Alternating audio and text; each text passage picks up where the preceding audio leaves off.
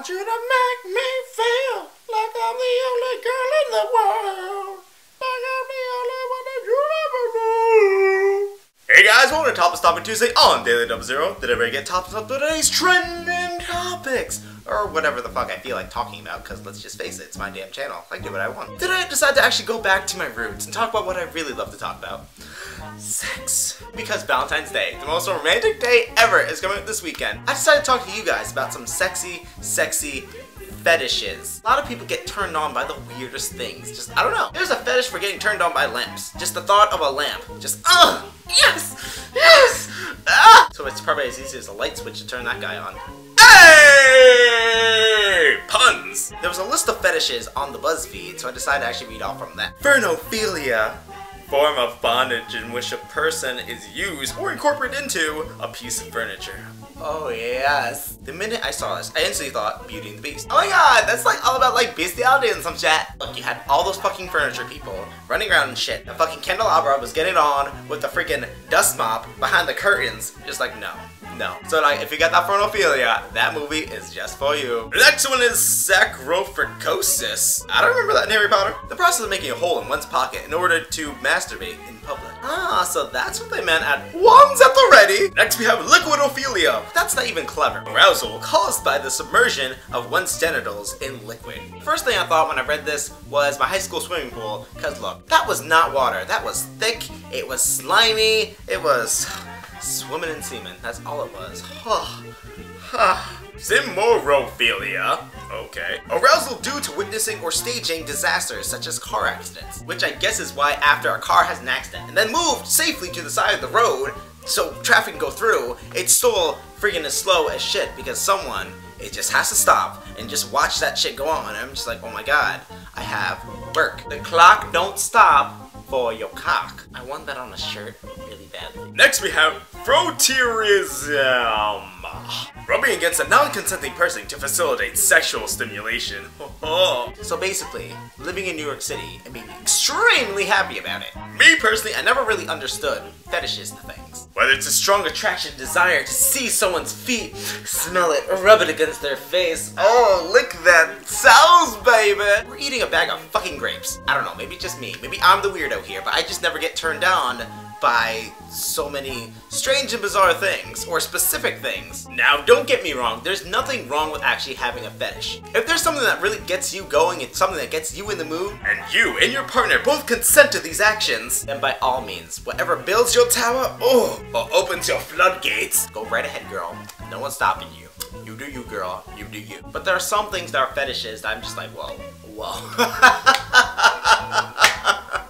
No.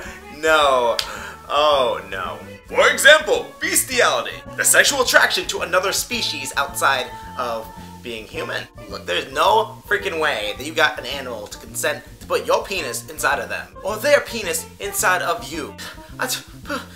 No. Look, I own a dog. That dog is basically like my own child. The last thing I want to think is that some person finds my dog sexually attractive. And they go back to my videos and they're like, damn boy, it's some really good shit.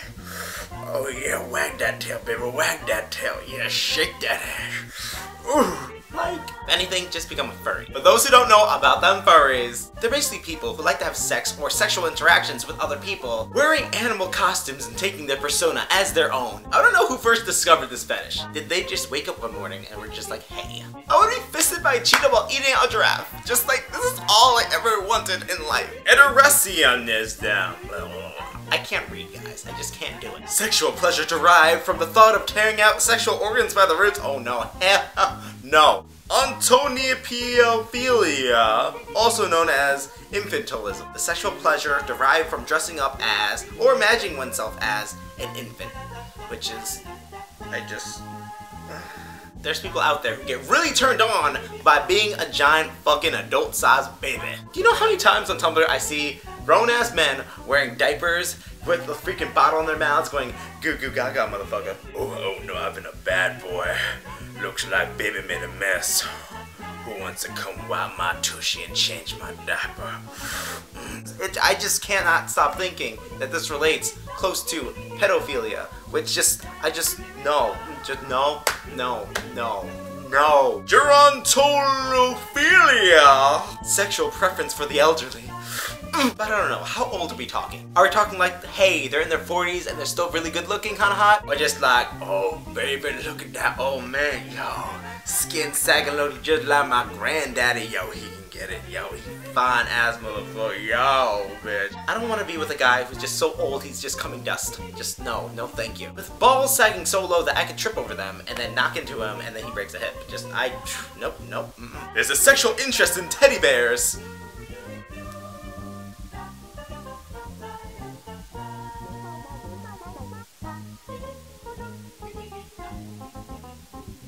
Look, as I said before, there's a lot of strange fetishes out there. And like I said, it's not wrong to have a fetish. If you and your partner consent to these actions between each other in your sexual exchanges, then it's okay. A lot of people don't understand it, but you know what? I have no problem with it. You guys do your own thing. If chains and whips excite you, I like it.